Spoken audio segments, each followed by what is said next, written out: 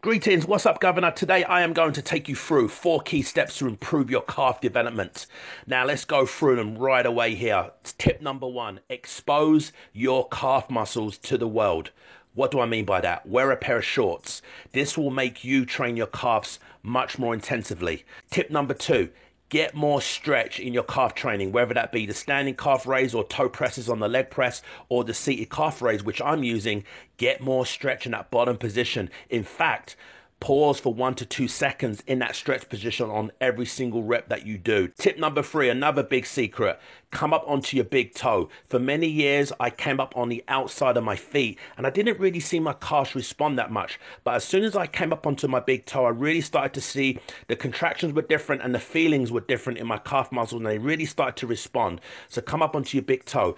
Tip number 4, add some type of intensifier to your set. Right here, I'm actually hanging out and stretching out on my last rep for 10 to 12 seconds. That's a really good thing to do to add some more intensity to your set. Or you can do this, what I'm doing right here. Add body weight to your calf training. You can even add drop sets. You can even add rest pauses. You can add iso holds. You can add pause sets, which I've already done.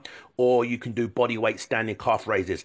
Even now though, notice that I'm coming up onto my big toe. And as you can see by the video, it is working. So that is it for me. I hope these tips have helped you. Let me know if they have. Hit those calves well, train with intensity, and they'll improve.